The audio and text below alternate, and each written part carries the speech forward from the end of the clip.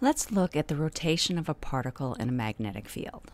Now, I've already covered some of this in a previous video, so if you haven't seen that one, you do want to go back and watch it.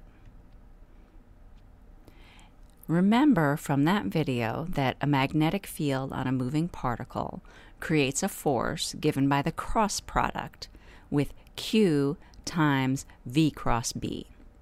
And we saw that if the particle enters it at a perpendicular direction to the field, it will cause a circular path. And I have a lot more detail in that video. But what I didn't discuss in a lot of detail was all the possible directions.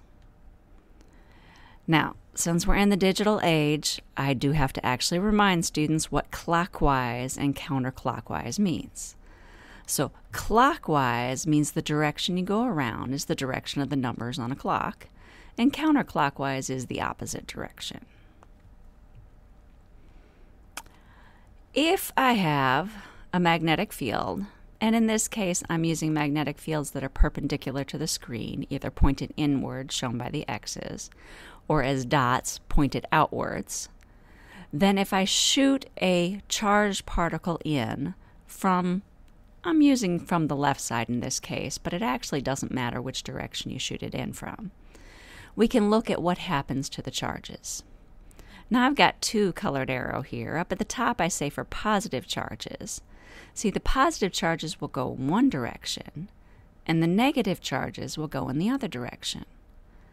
So how do we know which path is for the positive charge and which path is for the negative charge? And similarly, if the field points outwards, how do we know which one is for the positive charge and which one is for the negative charge? This is where we want to use our right-hand rule. And the right-hand rule I'm using with my students has your fingers pointing in the direction of the magnetic field, your thumb pointing in the direction of the velocity, and then the palm of your hand points in the direction of the force on a positive charge, while a negative charge would be pushed in the opposite direction off the back side of your hand. And again, there's another video that does more about that. So I'm going to go through one of these, and then you can think a little bit more about how the rest of them make sense. So if we start with the field pointed inwards, pick up your right hand, point your fingers in towards the screen. And if you rotate around your wrist until your fingers are still pointed into the screen, but your thumb is pointed towards the left, you'll notice that your palm is facing up.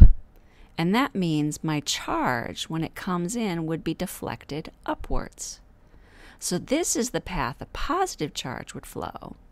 And then, by symmetry, the negative charge would go in the other direction. So I'm using my purple here for the positive charges. Now, if the field is pointed outwards, you'd have to sort of rotate your wrist around outwards. That's a little uncomfortable, but just kind of make sure that you're doing it with a loose elbow and wrist. And you rotate it around so that your thumb is pointed to the left. You'll see that your palm is facing downward. So in this case, the positive charge would curve downward, and then the negative charge would curve upward. Now, I say down and up, I mean relative to what we have on the screen. Now, you can go back and think about the definitions of clockwise and counterclockwise to figure out whether it's rotating clockwise or counterclockwise for the positive and negative charge, depending on if the field is pointed inwards or outwards. Might take you just a little bit more practice to really get the hang of it, but it's a good exercise in doing the right-hand rule for our force law.